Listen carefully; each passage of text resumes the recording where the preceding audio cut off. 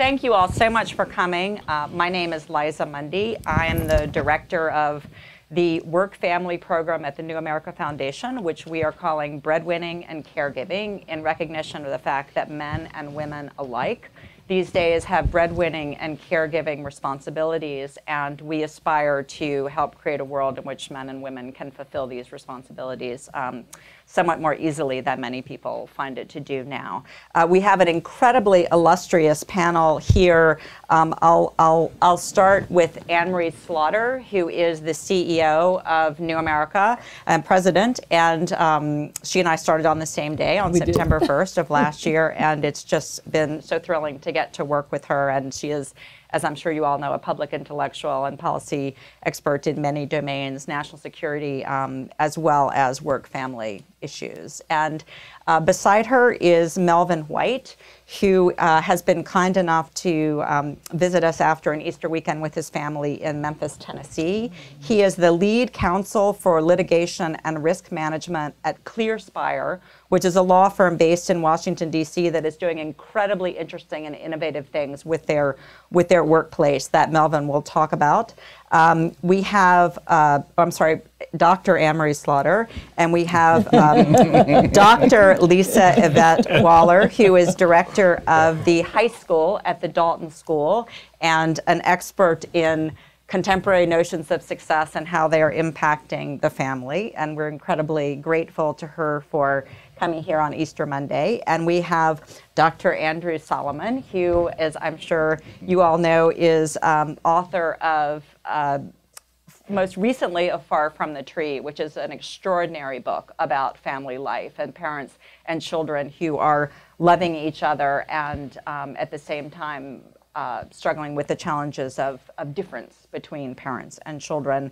He also writes, as I'm sure you know, for The New Yorker and other places, and is a speaker. So it is an incredible honor to get to moderate this panel, and I'm a little bit nervous, but it'll all be fine.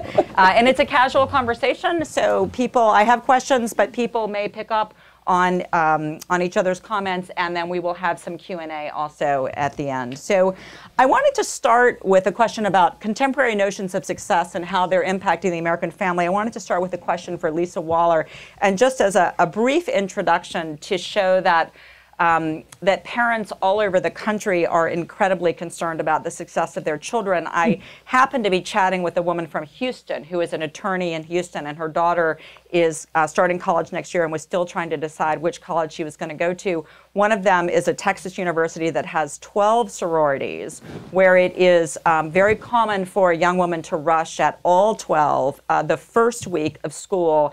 And it was her responsibility as the mom to get letters of recommendation from 3 alumni of each sorority. So that's 36 letters of recommendation, and get them all on formal stationery, tie them up with a bow. So 12 bow-tied packages to present to each sorority on behalf of her daughter. And so she was doing this at the same time that she was doing her legal career and, hopefully spending some time with her daughter. And this was a revelation to me, and I was saying, what would happen if you didn't do it? Wouldn't she still get in? And she said, well, all the other parents are doing it. So all these mothers had Excel spreadsheets of, desperately trying to find alumni of all these sororities. And when I was talking about sorority life, she said, well, the purpose is then as you go through life, wherever you go, whatever city you go, you'll have friends there automatically. So she felt as though it was her responsibility as a working mom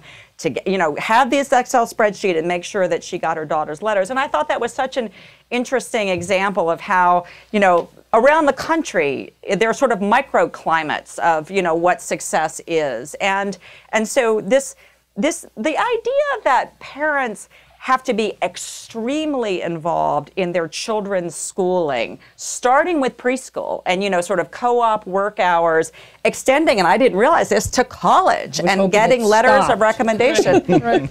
When did this start? When did this notion start that parents had to be so involved in their children's school experience in order for children to be successful? And when will it stop? And when will it stop, more importantly. You know, as I think about it, I do think that looking at the late 90s and into the 2000s, that's really where it starts in my world. And I concede at the start that my world is a particular world. The Dalton School and schools like it are blessed with abundance. There is a sense that families actually can tie it up with a bow, literally, as in the case of this sorority, and this is not true in every place. So I start with that. But I do think that as families perceive, whether rightly or wrongly, scarcity, parents have come to believe that one way of providing some insurance to their kids is to be in there with them. And one thing that I often think about is when I talk to students at Dalton about my own college run, they look at me with wide-eyed disbelief when I say to them, my parents said, go to college. It's a good thing for you. And that was pretty much it. Go to college. It's an important thing. Not which college, not how to do it. You know, got out there on my own, applied to only 3 schools, had no one really guiding me through the process, and of course no one knew what the SATs were. They told us you should come to school, haven't gotten a good night's sleep, and be sure to bring some candies that you can nibble on while you're taking the test, and that was the extent of it. I think that that is unthinkable for many students today. They can't imagine that world where there isn't an adult hand guiding them, and while I understand that desire to shepherd one's children, and I have it myself, I do think it can militate against a sense of agency for kids, against a kind of resiliency that ultimately fortifies them for adulthood. And so, you know, when exactly did it happen? I can't say, but I do chart in my own professional life a shift in the late 90s, a sense that really the stakes are so high, the opportunity is so slim, ironically, even in this world, and you really have to do everything that you can to gain an edge. I think that's about the time. I would just throw in that some version of it started well before that time. I can remember when the director of scheduling at my high school said to me in the spring of my sophomore year, he said, could you ask your mother to get her teacher requests in early this year? And I said, yes, I'd be glad to. I said, why? And he said, I thought it would be best if I had them before I wrote the teacher's schedules. So there was the sense that he sort of just the whole thing. I mean, I felt when I was growing up and going to school in New York as though many parents were very involved, and as though the involvement of parents made an enormous difference in the success of the students. There was really there were many people who succeeded without having all of that support, but I think that support was a tremendous advantage. And going through the school's application process with my son, who just turned 5 last week, in the first place, I thought, in connection with what you were saying about this woman in the sororities, I spent an enormous amount of time on my child that I would have preferred to spend with my child. Right, and exactly. I felt like, which one is more important if I'm to be a good parent, the time on or the time with? But I also felt as I went through the process that while obviously there's sort of enormous injustice and some people are born into horrifying poverty and so on, I also felt going through this process that there were parents who knew how to work the process, and there were parents who did not seem to know how to work it, or who did not know that it was necessary to work it, and who didn't seem to grasp it. And I felt that in a world full of injustice, it seemed particularly unfair that the children of some of those parents, who I believe are just as bright and have just as much potential as my children and the children of other parents who are more adept in that process, that those children weren't going to be able to have the same opportunities. And that was apart from the obvious inequalities of income and so on that people have. So I see that as an entrenched injustice and a sort of heartbreaking one. And I think some parents are able to turn the time they spend on their children into a message of love and make the children feel very loved. And some parents who do that make the children feel unseen and very disaffected. I mean, there's another way to look at it. I mean, the first thing is I totally agree with just the change in philosophy. My mother always said that her child rearing philosophy was benign neglect, which I actually think is great, right? It was benign, and she was always there if you needed her, but essentially it was, you do your thing, and I'm here, but I've got my own things to do. And that clearly today practically sounds like child abuse in New York. But another way to look at it is, the competition at these top schools has just gotten worse and worse and worse, partly because they are trying to be much more diverse, right? They are now reaching, first it was nationally. So the Ivy League schools used to be really East Coast, and now there was geographic diversity, then ethnic diversity and gender diversity, and now income diversity. So actually, if you are in one of those categories, you have a better shot. They're going to go out, they're going to look for you, they're really going to try to recruit you. If you are from a privileged background, you have now got to stand out even more, right? And the kids do, right? I mean, they have unbelievable opportunities. But another way to see this is that the competition really has gotten much worse, and it's gotten particularly much worse precisely for the kinds of parents who can just overwhelm, do nothing else, which is a depressing vista. Right. So then it becomes an arms race of parental engagement. A bit. Yeah.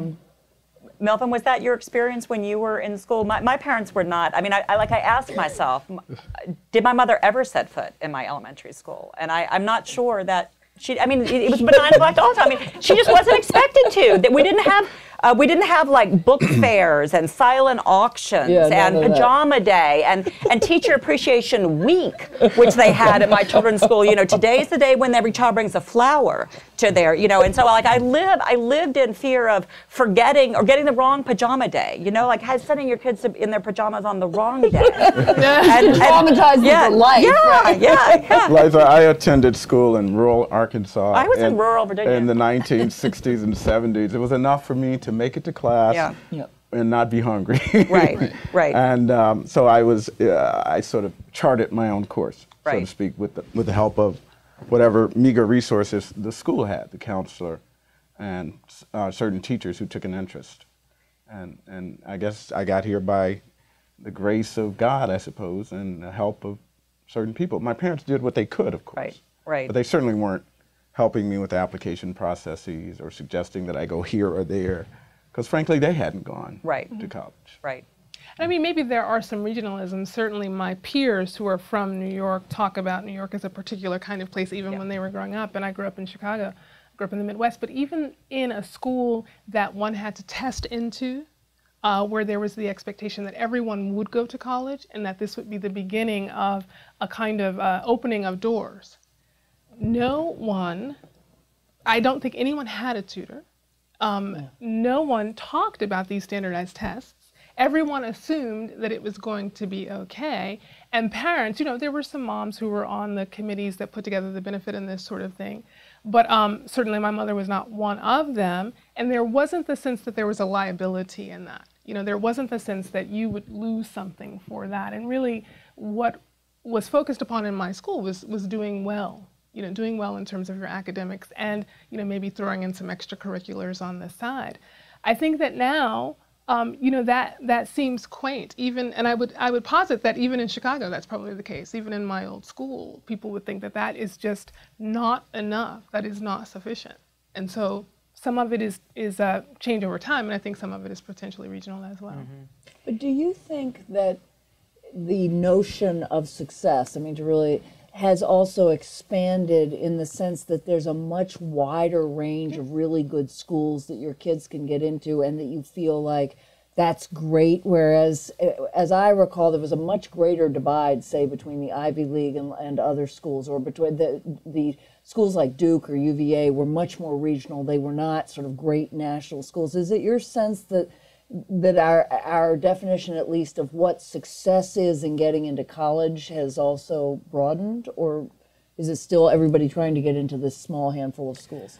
I think more schools are responsibly talking about the match and wanting a student to go to the school that suits them and this sort of thing. But I guess one way that I think about it anecdotally is I recall a time when a student might say something like, well, I'm more of a humanities person. Or I'm more of a math science person. And certainly you don't want kids to become narrow and to focus overly much when they're young. But there was a sense that it's all good to really give it your all in terms of math science and then to be perfectly fine in terms of the other disciplines. And I think that has tended to erode. And there's the sense that kids should be at the top of their game across all domains. You should be at the top of your game in everything. Plus you should have a nice battery of co-curriculars to add in there. you know, some saving of the world on some level would be important as well, and perhaps a patent to go along with that, right? And so you start to feel that the kids are meant to be more accomplished than the professoriate to which they'll be exposed when they get there.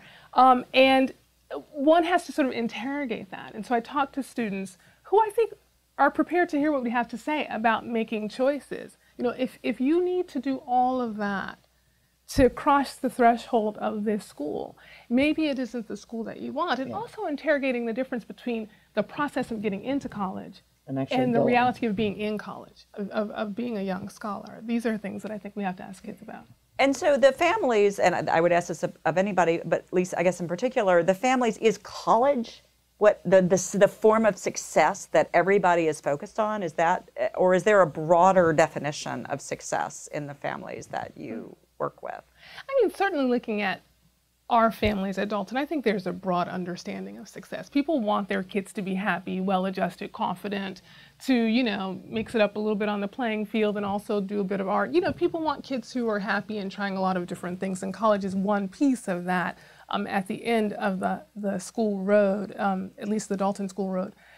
But I do think there are messages and pressures that extend beyond the family, beyond the classroom teacher, that say, for a young scholar, the college run is a kind of indicator of how life will be, you know. And so I often tell the joke to my kids, you know, you start to worry that if you don't do so well on the Latin test, well, that means you're not going to get into the college of your choice, which means you won't get the optimal job, which means your life partner will not be the one you actually wanted, and the co-op board will then not accept you, and you'll have outdoor parking instead of indoor. You know, it's sort of all built. And so not to catastrophize. Right, exactly. So there's a way in which college becomes emblematic of something that people want for their kids, and it can seed all kinds of anxiety. I think that when you really peel it back, people can think rationally about this, but it is that thing for teenagers that they think about, that their parents think about, and that they think about even before they reach the teens. I think also that it's quantifiable. So you did get in or you didn't get in. I mean, whether your child is happy is a very complicated measurement, and you may believe the child is happy when your child isn't happy, or you may believe otherwise. You know whether your child got into Princeton or not. That's very clear. And I think that clarity ends up formalizing a sense of success. And I, without wishing to dwell excessively on autobiography, would say that I found the process of going through the kindergarten application process with my son had many of these same characteristics. And if that seems like a narrow definition of success for someone who's 18, it seems like a much more narrow and indeed ludicrous definition of success for someone who's 5. Right, exactly. And the process felt to me very ex cathedra. There are a limited number of schools. There are an enormous number of people who want their children to get into those schools. The competition is stiff and complicated. It requires, as I say, that you go through these various rituals, but also the pronouncements that you receive, your child's admission or not admission, appears already at that stage to say this child is destined for success, and this child only for sadness and failure. And having gone to such a school, I can tell you that there are many idiots who get in through that process. Is your child aware of this process? That is. We tried to keep him as unaware of it as we could, and never to give him any sense that it was a measure of success or failure, but also to keep him on his at his best. I mean, I'll tell you the story. We were fortunately a school that we weren't very interested in, but it was the second one we'd gone to for the child play date. Let's begin by saying it suggested you apply to 10 schools, as many of you doubtless know. Each of the schools requires a parent interview, a child interview, an open house, and a school, a school tour. So you have all of these 40 events that you have to get scheduled in. Anyway, we got to this particular one. We arrived with George, and there were the other children, and the teacher who was going to take them all up for a play date came down. Now, some children love getting thrown into a room with a bunch of strange children and some new toys to do things, and some children do not. A woman came down, and she stepped outside, and she said, okay, she said, now parents, wait down here, kids, you're going to come up with us, and we're all going to go and play together for a few minutes. And George, who had really been quite cheerful up until that point, suddenly said, I'm not getting in that elevator. And John and I said, George, remember it's a school visit, best behavior. I said, I hate this school. showing admirable independence of Indeed, mind. you have a strong point of view. So anyway, but it just felt as though we didn't want to pressure him, but we did have to say to him, actually, this matters enough so that you really should do your best. And we resorted, as I think almost everyone does, to a little bit of, if you do really well today, George, you can have some ice cream afterwards. So Haagen-Dazs, I think, has done very well out of this application process. This is like big. There are certain things that I consider problems or privilege. This conversation is so hothouse New York, and I sit here and I listen to this, and believe me, I've lived it too, because it's New York, but it's such a small segment of a problem. You're talking about has impact the notions of success. Elites in New York have a different notions of success, I would imagine, than people in rural West Virginia.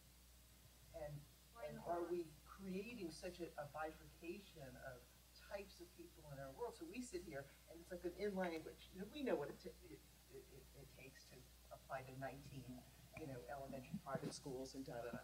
But is this really where America is going? Is this really broader than just this a slice of life on the West Coast and in New York? I certainly hope. Yeah, I certainly hope not. I don't have enough. But we're really focused in a humorous way on something that I think would be like a foreign language to most Americans. I think it's true in a remarkable number of American cities for the elite.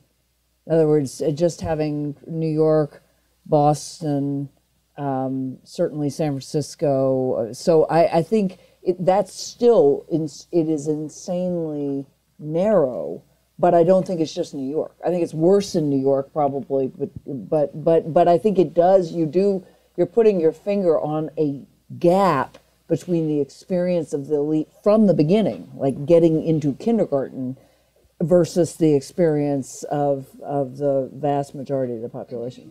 As a policy person, do you really think that condemns people to a path in life that leads to less mobility, less opportunity? Of course.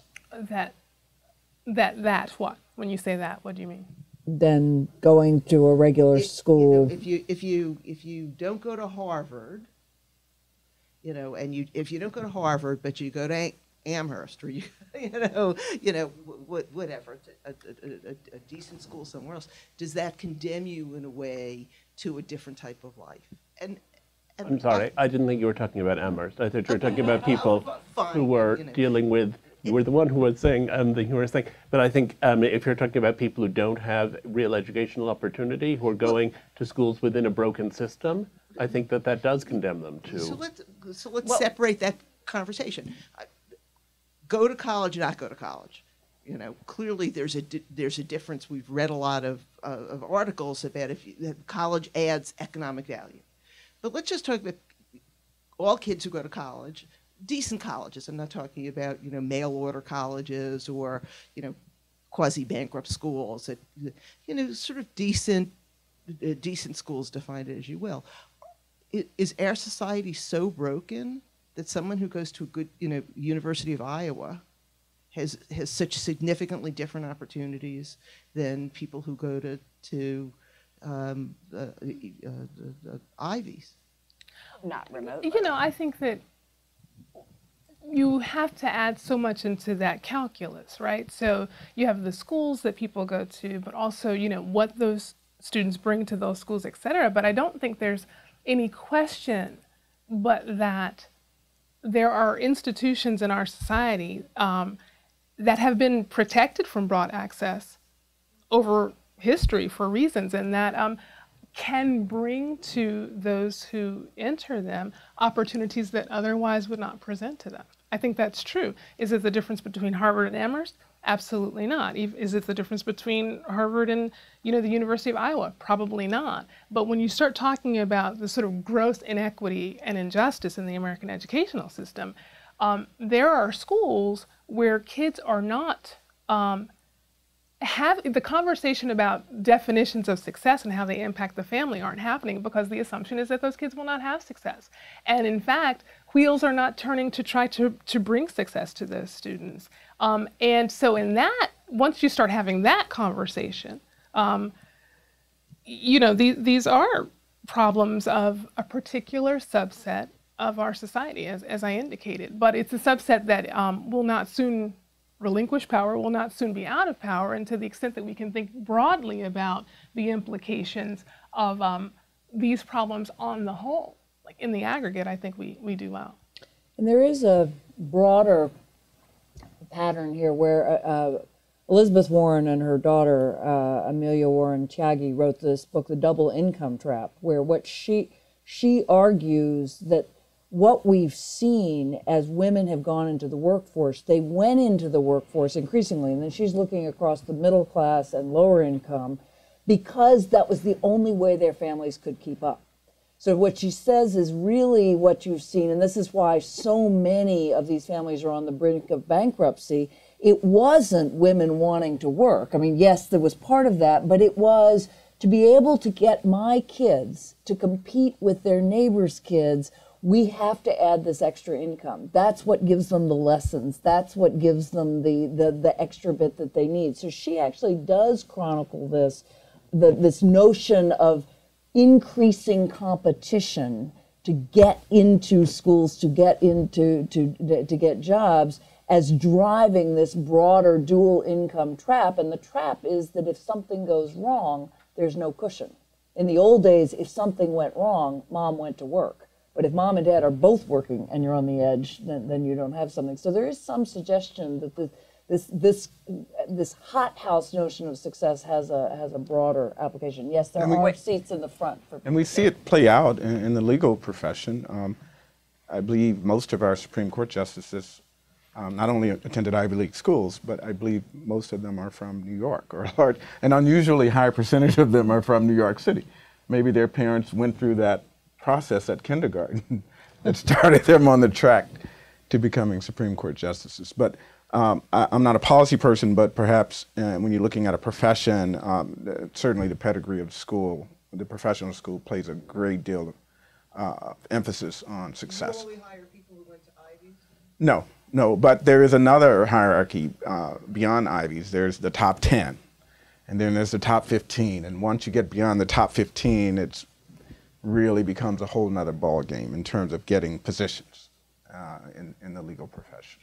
And there are the kids, the kids who are underserved. I mean, many of the so-called top schools in our cities have programs that are specifically designed to draw students in who otherwise wouldn't have that access. And those kids come in, they work hard, they do well, they compete, they go off to other schools, and they come back and talk about the fact that their lives were changed for having had that opportunity. And I guess one must think about how to acknowledge one's own privilege while also giving attention to a broader world. But I give no credence to the notion that this is the particular school that's going to make it for you, because there's much more that goes to it than that. But the schools that we're talking about, the schools that our schools are sending kids to, all of those schools are wonderful, with professors who are committed and programs that are outstanding. But that's still, with all of the kids that are in these schools, who come from very different backgrounds, many of them from no privilege at all at schools like Dalton, Trinity, what have you, that still is a subset of privilege just by virtue of having access that is completely different than what many kids who are in direct proximity to our schools are experiencing on a daily basis. And I would just also say that I worked for a while in a facility for juvenile felons, and one of the things that was really striking to me when I worked there was how many of the kids I was working with were incredibly bright. I had sort of thought these were people who were effectively from the bottom end of the society. Many of them were very bright, and I think they had the perception, which I think was to some degree accurate, that they did not have access to a lot of what our society at large has defined as success. And so they had gotten involved in criminal activity early, and especially in gangs, because that was a context within which it was possible for them to achieve success. And we live in a society which is focused on success, one way or another, all over the place, and people living at any stratum of it are engaged with the question of how and where they can be successful. And I think there was a sense, and I think it was an accurate sense, that they could not have some of the successes that would accrue to people who had gone to these universities. And there were some of them who I thought really didn't have very many native abilities, but there were a bunch of them who I thought, if they had grown up in other circumstances, could have been going to Dalton, could have been going to a fine university, could have been building a very different life for themselves. Andrew, you've also reported in a number of different sorts of communities, and you, in Far From the Tree, have reported on families where the parents might have had very conventional notions of success for their child, and then it turns out that they are the parent of a child who is disabled, or a child who is deaf, or a child who, is significantly different from them, and have to then reimagine their notions of success and success for their child. Can you talk about families who have successfully gone through that transition and reordering their thinking about success? Many of the families I talked to said that it was actually, it was traumatic, but it was also very liberating to have a child who was not going to succeed in those obvious conventional ways because of a difference or disability. It depends on what the difference is. There are deaf people who have gone on and achieved in every possible way, but some of the children with multiple severe disabilities, for example, those children weren't going to be able to succeed, and the parents by and large found that the process of reimagining what constituted success was amazing. I remember one father of someone with autism who called me one day, and he said to me incredibly proudly, he said, "My son loaded the whole dishwasher tonight." He said, "And you know what? I'm as proud of that as many people are when their children get admitted." It was in England. Their children get admitted to Oxford and Cambridge. He said it's extraordinary that he reached the point at which he's able to do that. And he talked about it very movingly and very compellingly. Now, it's not an easy transition to make, and it's not that people can readily give up all of their ideas of what constitutes success. But I think for a lot of these families, it was actually a sort of joyful process, and it changed the way they interacted with the world. So I think about a family I've talked about any number of times, Tom and Karen Robards, who live in New York and were sort of hard-charging Wall Street types and had a son with Down syndrome. And they were unsatisfied with the educational opportunities that were available to him. And so they, with a few other parents, started something where their kids could be educated by a teacher they found. And that one little classroom for these 3 students has now grown into something called the Cook Center, where tens of thousands of people with intellectual disabilities have been educated, a place where some of the changes in education for people with intellectual disabilities has been worked out, allowing such people now to lead lives that were really unimaginable 30 or 40 years ago in terms of their scope, in terms of the accomplishments that are possible. And I said to them, I said, "Do you wish that your child didn't have Down syndrome? Do you wish you'd never heard of it?" I said, "This has been such a big part of your life." And his father said, "Well, for our son David, I wish he didn't have it because it's a difficult way to be in the world and I would like to give him an easier life. But I think if we lost everyone with Down syndrome, it would be a real loss to us as a society."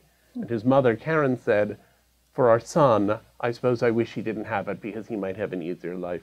But speaking for myself, it's given me so much deeper and more purposeful and more engaged a life than I would ever otherwise have had, that speaking for myself, though I wouldn't have believed when he was born I could come to such a point, I wouldn't exchange these experiences for anything in the world."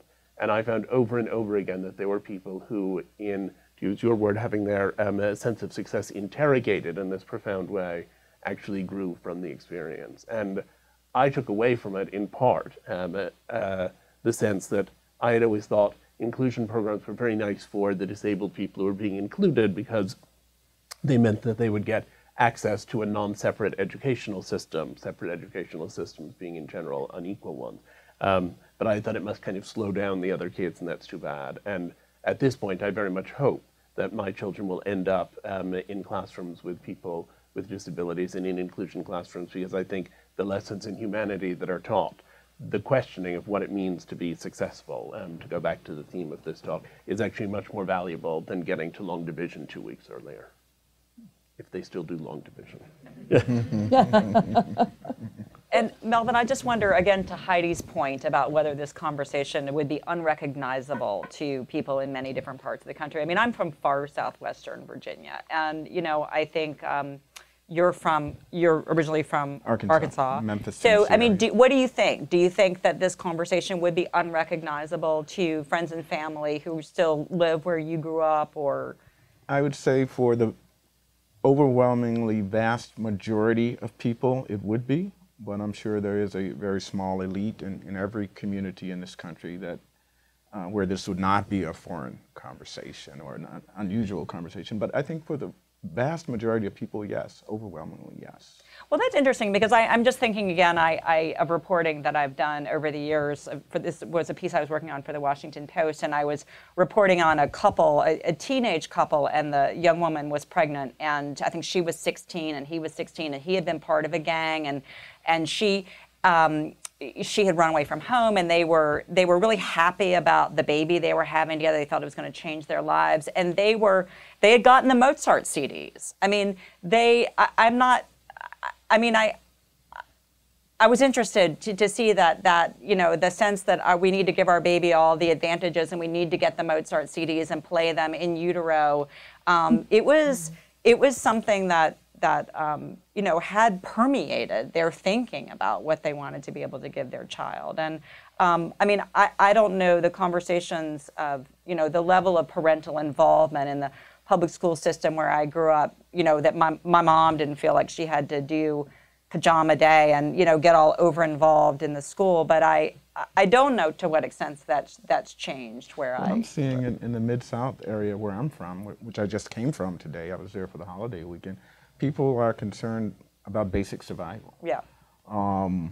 It's a small area near Memphis, Tennessee, but there used to be a very vibrant manufacturing center there. And as I was driving to church with my mother, we drove down the street where my dad worked, a lot of my uncles worked, and a lot of my cousins worked who were around my age, and all of them are closed. And so what are people doing? The question is, how are people surviving day to day? And I think that question, unfortunately, takes precedence for the people in a community like that. I was thinking about that as you were. I was just thinking, so if I said at the dinner table, how do we define success? In other words, it's worth thinking about, what is it that you and your husband or your partner say to each other, and what is it that your kids absorb? And I always felt that I grew up in an academic town. I had no academic family, but I saw plenty of kids of academics who flamed out. I mean, who really, the pressure to succeed academically was too great, and they didn't, it really blighted them. And I always had the view that if our kids even went to college, this was good in the sense that they were in this hyper academic environment and were likely to rebel. But I would define success as the ability to fulfill your potential. Right? I mean, that's what, as a parent, my definition of success is that my children have the ability to fulfill whatever their potential is. But as I was listening to you, I was thinking, I don't think that's an uncommon definition of success, but I think it does reflect a very wealthy society, right? There was a time you would define success as more than survival, but the ability to get a good job and to have a family and to continue, rather than this much more individual idea of fulfilling your potential. Well, it's interesting because I think of being meaningfully connected to others as a central component of success, and that's something that I actively talk to my children about. We are fortunate to have college friends who we've remained very, very close to, and we are called the usual suspects. And the kids will say, are we going to see the usuals? Are we going to see the usuals this weekend? And what I think has come from this is an understanding that my success is partly about my education, about my work, about maybe the way I parent, but it's also largely that I have this connected community that I've been able to knit them into, and that they hope to keep going through the younger kids who are part of that usuals configuration. And so that meaningful connectedness, I think, has certainly in the African American tradition has meant survival. That has been central to survival, but it also produces a context within which intellectual discourse and, all of this can happen outside of the sort of standard understanding of the classroom or the university. And I think that definition of success is important for kids as well, that they see that, where they can at an early age, and that persists. I mean, I've written a good bit about depression, both from my own perspective and from that of many other people whom I've interviewed. There are many people for whom success is actually keeping their illness in check. I mean, one's definition of success changes as one evolves over time. And I certainly think, to your point, that the sense of friendship and love, I mean, those are central components to success.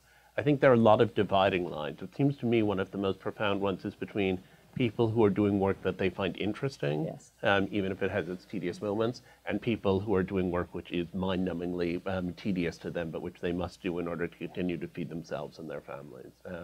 And I think to some degree, success can be defined in part. I mean, in part it has to do with family and so on, but in part with whether you actually spend most of your time, most of your days doing something that you are reasonably pleased to be doing. Absolutely. Melvin, how would you define success when you think about a successful Your life? kids.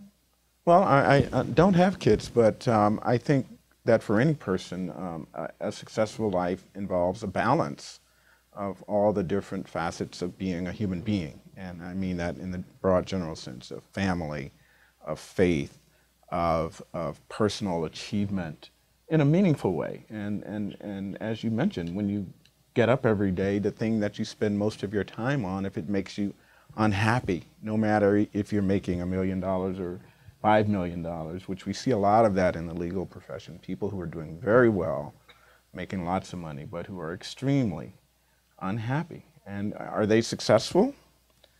I would answer that question, maybe not. And when you go home to visit, do you think that you're regarded as, a success? And do you feel that, because you're in DC, because you're an attorney, that you're leading a different life, a more successful life? I believe so. I mean, I'm from an area that is pretty poor. It's the Arkansas version of the Mississippi Delta, I guess is what it would be called, only on the Arkansas side.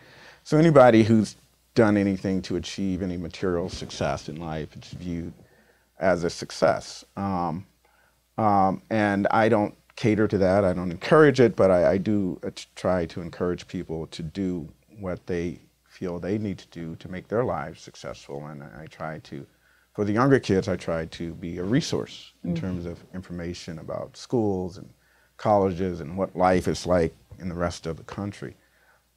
So I do think that we're talking about a whole different paradigm when we're talking about that kind of an environment in our country. And I don't, my life has ups and downs like everyone's. And, I don't have a family. I've never started a family, and a lot of reasons for that. So some people who are there who might have 5 or 6 kids, but they're struggling to put food on the table, they may be more successful than me in regard to that aspect of life. So I think my own attitude is to just be grateful that I can be helpful to my family and to others in the community. That is a meaningful connection to others. Sure. I mean, going to Lisa's Sure. definition. Be it as being a role model or Right. answering questions about, well, it's a what is a meaningful lawyer? What does a lawyer do? I mean, what do you do every day? Right. So you don't want me to answer that. Sorry about that. But it's all, I have a huge family, so on both sides. My dad had 8 brothers and sisters. My mother had 10.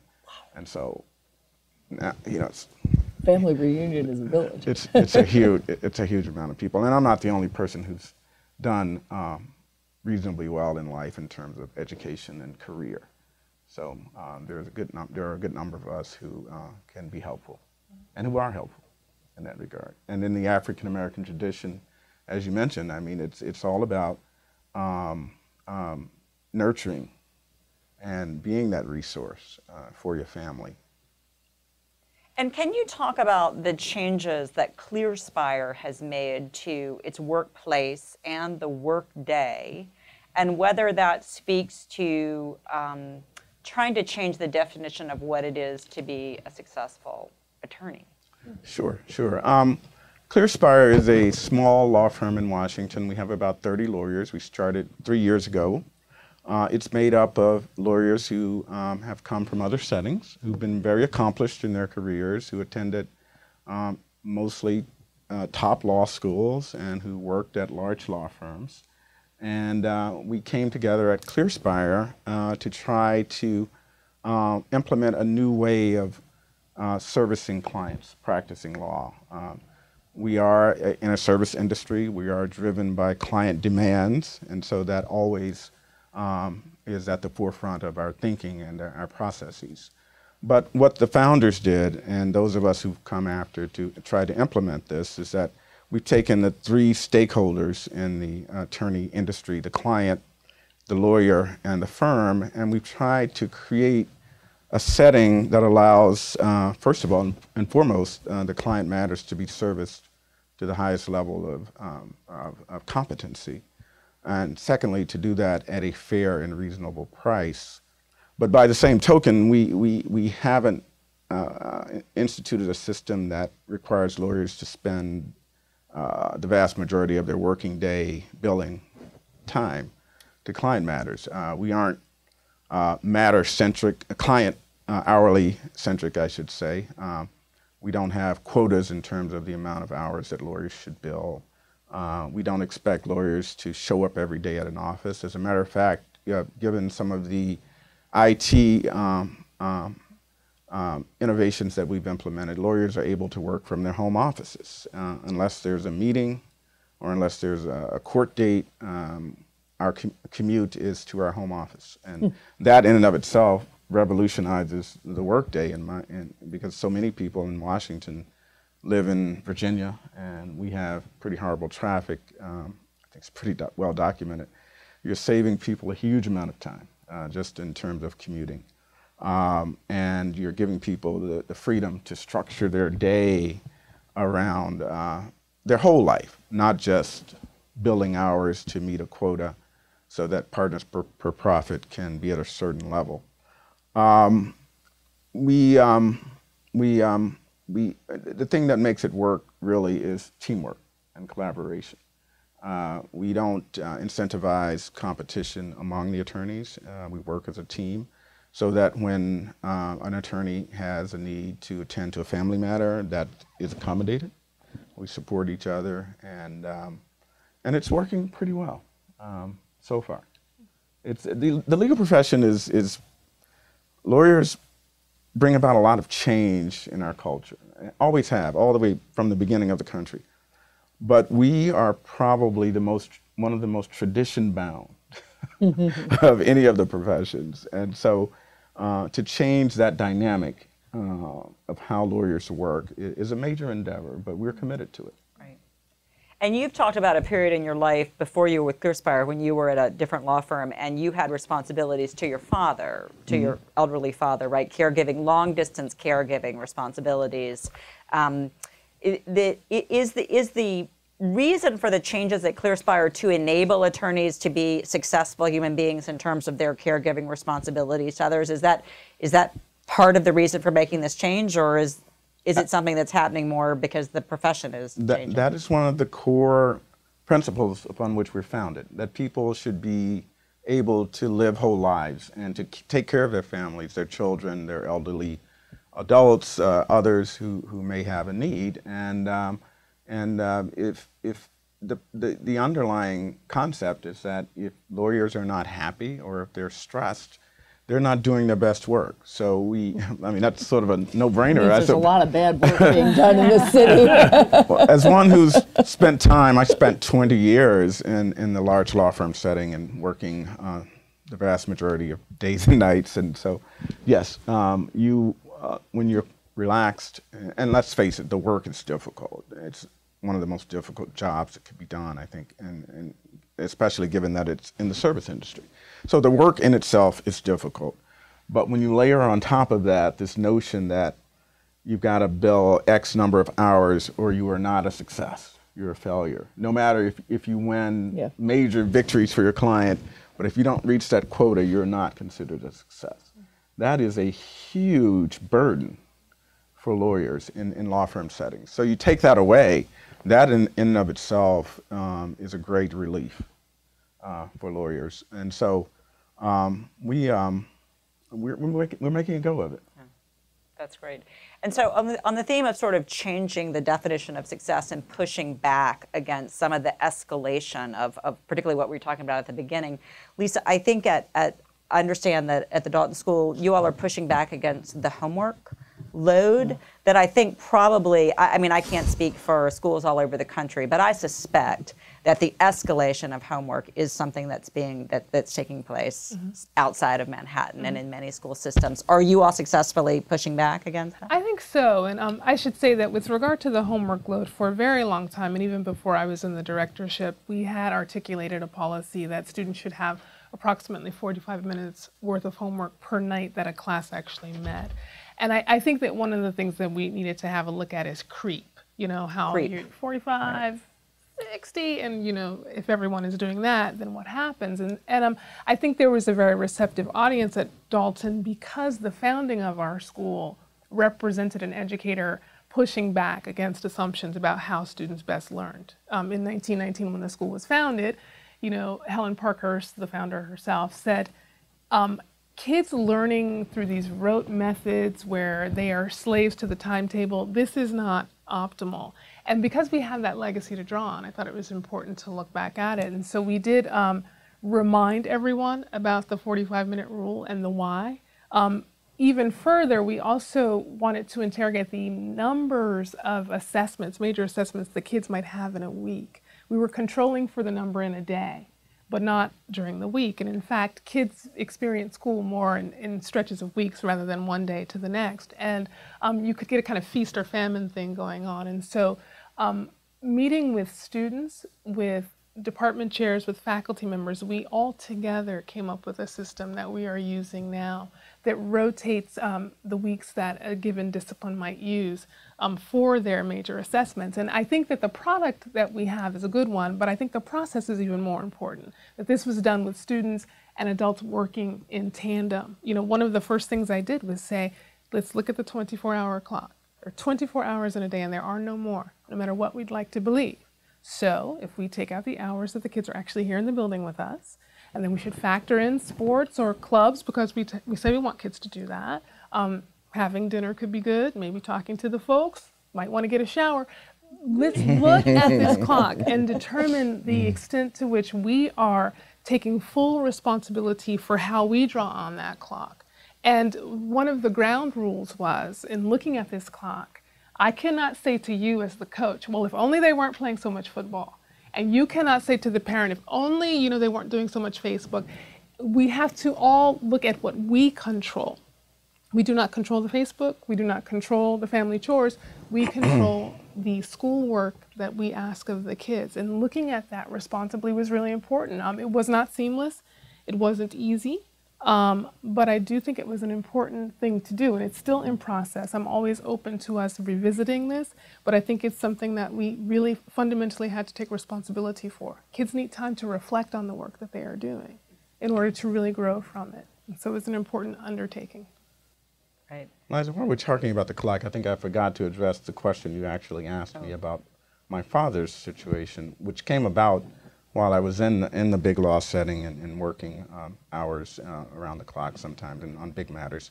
And it was just a matter of my father was 85 years old, and he had gone through some difficult medical situations, and my mother is in her 70s and was the primary caregiver, but she couldn't do it alone. And so I needed to be there to help. And so I went there to help. And I didn't have any obvious, no one said, don't go see about your father. I mean, it's not that kind of setting. People are supportive, were supportive on my core team. But in terms of how I did it, there was no formal process. I did it, as we would say, on the DL. My assistant covered for me, my other colleagues covered for me. So there was nothing, and there was always this underlying feeling of whether I was actually keeping everything going that I should have been keeping going, and so kept going. And so I don't know if I'm responding to what you asked, but there's no structure in these types of settings or that typically aren't any structures, formal structures, particularly for a guy. There are formal leave programs for maternity and paternity, although fewer men take paternity, I think. But I didn't know what I was supposed to do, other than I knew that I needed to be there for long stretches of time. Right, so right. we made it work. But it's one of the things that I think that needs to be addressed in terms of professionals and who are in charge of caregiving or responsible for it. Right. I'd like to say also that I think the notion of what constitutes success is always in flux, and the tendency is to feel that it's become a more and more oppressive definition of success, and that the school applications and everything else have become worse and worse. But I would throw out the perspective that when I was growing up, being gay was seen as a failure and as antithetical to being able to describe your life as genuinely successful. And I grew up with the feeling myself that being gay meant that I was not a success. And I think I tried very hard to be successful in many other areas in some measure because I wanted to compensate for this tragic deficit. And now I lead a life which was unimaginable when I was a child with a husband and children and sort of full acknowledgement of our relationship and so on. And I think that we have allowed, not for everyone in the country, not in all geographical locations and so on, but that there has been a sea change really in the sense of what constitutes failure there. And in this particular regard, it's been actually a very constructive and positive one. In terms of the question of balance, which I think is a constant thing, I keep thinking as I listen to what everyone is saying about the wonderful moment in Mrs. Dalloway in which she's described as perceiving that her life was a thing running 2 blocks ahead of her that she could never quite catch up with. And I think that defines a lot of the downside of success. Well, I think, and I get what you said at the beginning about sort of with time versus on time, time that you're with your child versus time that you're on your child. And I think what you were talking about with your father is the with time, you know, where you're there and you're enjoying your time together. And I think that is the struggle. And again, I'm not convinced that it's a purely elite conversation. I mean, I feel like in my reporting around the country, I'm thinking about time that I spent in Michigan after the recession with families where one or the other of the spouses had lost a job. And these were families, these were very, you know, working class families that felt a lot of pressure for their kids to be on the cheerleading squad and pay those cheerleading fees, and the hockey team and pay those hockey fees, and families that were struggling with the fact that, you know, they couldn't pay the hockey fees anymore and feeling as though their kids were going to lose out. So I guess the reporting that I've done, and it's not universal, has given me a sense that, in part because of our economic anxiety that so many families feel, that there is always this escalation of what you feel like you should be providing your children. I mean, to combine that view with what Andrew said, I think, I was thinking, Andrew, as you said, I mean, I grew up in Virginia also, and certainly no one was gay, and that was out of the question. But even to be a smart woman was really not okay, right? I mean, girls who were outspoken were decidedly frowned upon, and so there's no question, if I just look around at the number of different kinds of people and ways of being that can flourish on the individual level, there seems much, much more opportunity. But I was thinking, I mean, just going back to the point of the family, right? That a large part of, you know, people were sublimated into expected family roles. So if you were a guy, you were supposed to be a father, and you were supposed to be a provider, and you were supposed to be attracted to a woman, and, you know, vice versa. And so, you know, and that, but also in that, and if you were a woman, you were supposed to be a wife, and you were supposed to take care of a family, and that made it possible to have family dinner. Right? I mean, as you start thinking about, you know, the structure of the family, somebody was home, you could have family dinner. We didn't have an endless number of activities, so you could actually sit down for family dinner. I mean, even when I'm home, the only night we can reliably have dinner where everybody can sit down together is Sunday night. Right? Because every other night there are things going on. So you could squeeze in 20 minutes of supposed family dinner, but somebody is running off to something, or just the sheer volume of homework, right? That there can't be. So I was just thinking, there are many ways in which people can flourish according to their own definition, but I do think it does affect that even that notion of individual striving and what it takes to get there has an impact on our family life, on how we think about it. Absolutely, and the notion of family is broader than it's which probably is a good thing. ever been Yes. in our society. I mean, people may look at me and see I happen also to be gay, but I'm a single gay professional, and some of my straight friends look at me and they go, "Oh, you must have a wonderful life. It's just you. You don't have to do anything." But in reality, and we spoke about this, Liza, in Washington, in the LGBT community, particularly in the African American LGBT community, your friends Are your family. Become your family, and they are very much. And I gave the example of a friend of mine who unfortunately has been diagnosed with cancer, and I'm going to be there for her as though she is my sister. And through every process, but there's no formal way to recognize There's no that. leave policy. And added to that is that LGBT people, for reasons that you touched on, Andrew, tend to overachieve, to achieve success, to compensate, and hence they are viewed as having the resources to provide for the extended family. And that's okay, I mean, and that's fine, but the notion that because someone is single and a professional and that their life is carefree and they don't have these notions of caregiving to be concerned about and success, it's a fallacy. It's very central, actually, even more so, because if you're from a background like mine where there's not a lot of economic success, and then you are a breadwinner for a huge number of people, to put it mildly. Right. And so, yes. You're a loaf winner. Right. A loaf winner. There was a perhaps discouraging study that was done some years ago that attempted to see how much of a correlation there was between wealth and happiness. And it concluded that once you got above a certain income level, that there was not really a strong correlation between wealth and happiness. Obviously, people who are impoverished are struggling in all kinds of terrible ways. What did have a bearing on happiness was how wealthy you were in relation to the other people in your social group. Right. So if you were moderately more successful than all the people you spent time with, you tended to have quite a high happiness rating. Oh, no. And if you were a millionaire who moved in a circle of billionaires, you tended to have quite a low happiness rating. Not very attractive, but that's what they found. That's funny. That's funny.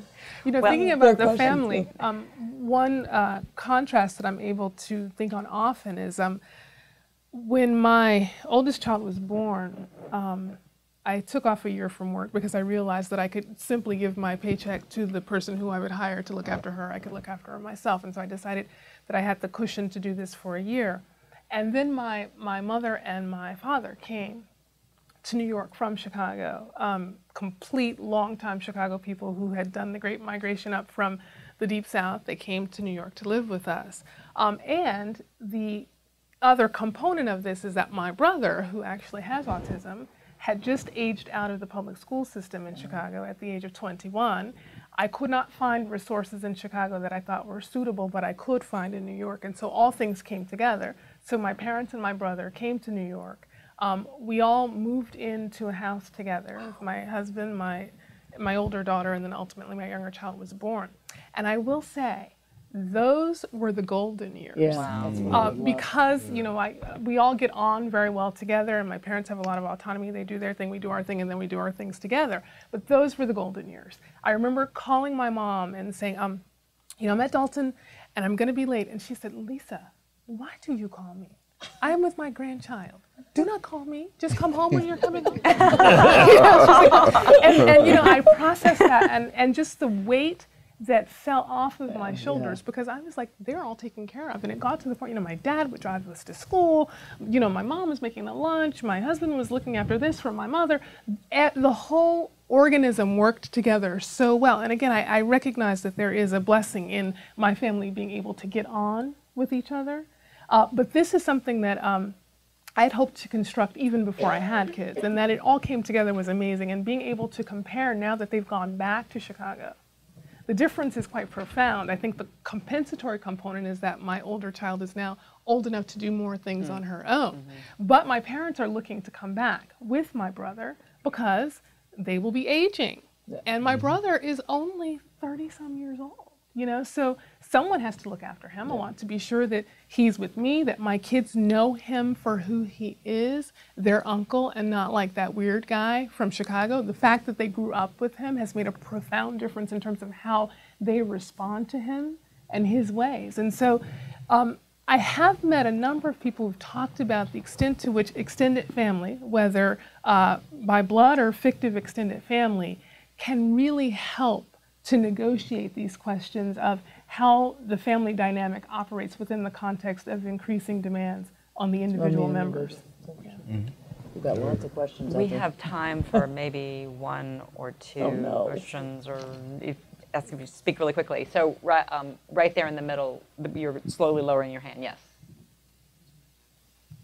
Hi, it's been a very interesting conversation. My name is Susan Oxhorn, and hello again. And you've talked a lot about the definition of success in terms of the adults, but one of the things that I'm interested in, because I'm interested in child development and early care and education, is the effect of the anxiety and these expectations of success on our children.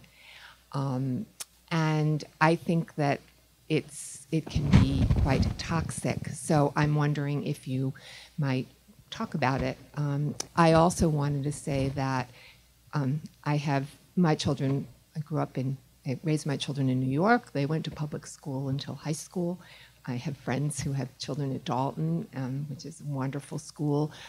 But the children in public schools are being subject to a race to the top where how much homework they have is really irrelevant. There are children in kindergarten who are bubbling in on standardized tests. So there's a lot going on universally. And also here we have universal pre-kindergarten that's being implemented. So I'd be interested to know. So the question would be the impact of everything we talked about on children. Yes, on children who are internalizing this. Yeah. Well, certainly from my vantage, I'll say again that I think that students who are overly rushed, overly programmed, lose the opportunity to reflect and to really process what they're learning.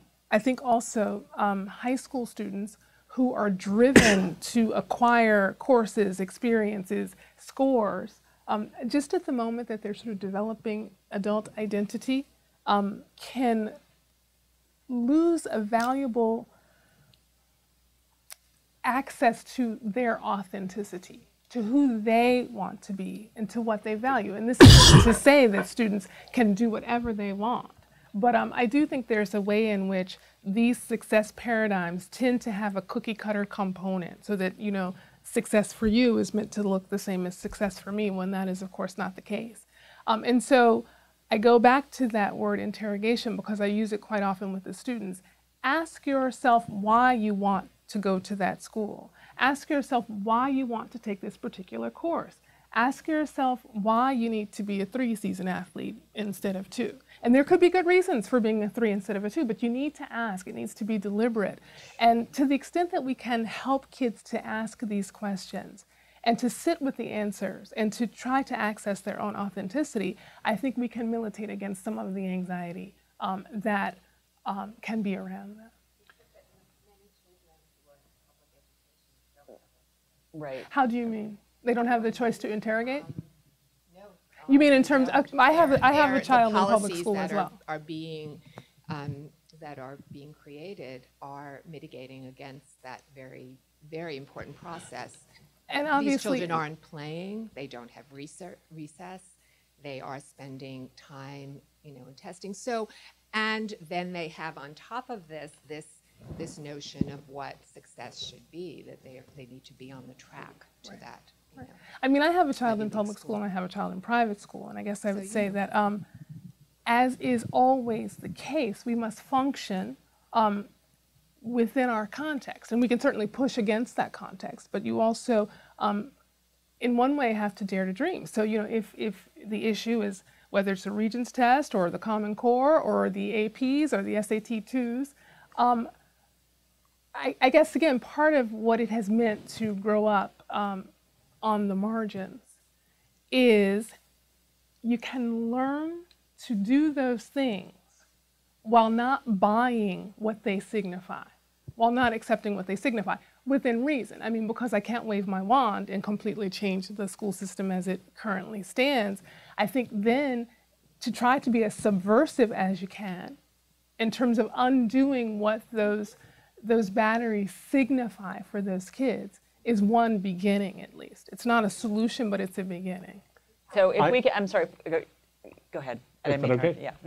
Yeah. In writing my book, I have a chapter of the last book, a chapter about prodigies and about families of prodigies. And it was very interesting research to do. In the first place, I think many families confuse developing quickly with developing far, and those are two different things. And being way ahead of your age group does not necessarily mean that you'll be great at what you're doing when you get to be older. There were many of the children who, of course, fell into the sort of hackneyed thing of having so much exposure so early on and developing such a sense that their validity was contingent on their ability to perform in this specific way, that they actually had a very low self-image even though they garnered a great deal of applause.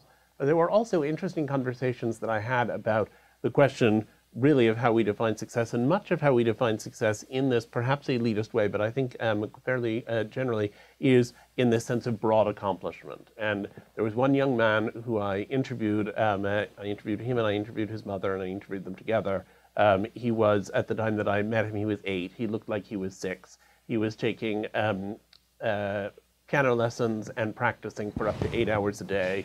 He was flying once a month from San Francisco, where he lived, to Shanghai because he wanted to get Chinese technique as well as Western technique. I mean, there was a whole sort of scenario. And I was sitting in the house and I said to his mother, I said, "Do you worry at all about Mark having a normal childhood?" And Mark said, "I already have a normal childhood. Do you want to come upstairs and see my room? It's really messy, but you can come anyway." We went upstairs and he showed me his favorite cartoons, and I noticed a big stack of Sesame Street videos sitting next to the TV. And then he said, "Okay, now let's go downstairs and I'll play you the Chopin Fantasy Impromptu." And we went downstairs and he sat down at the piano and played that piece with an adult yearning and nuance that seemed inconceivable in someone who still liked Cookie Monster. And when he finished, his mother turned to me and said, "You see, he's not a normal child. Why should he have a normal childhood?" It wouldn't have been my position, but I thought it was an interesting one. And she said, "Why should he expend energy on learning all kinds of other things that don't interest him when he has this extraordinary talent that gives him so much joy?" I think it's an interesting dialectic to contemplate. As long as it gives him joy. Indeed. That would be my test. Yes.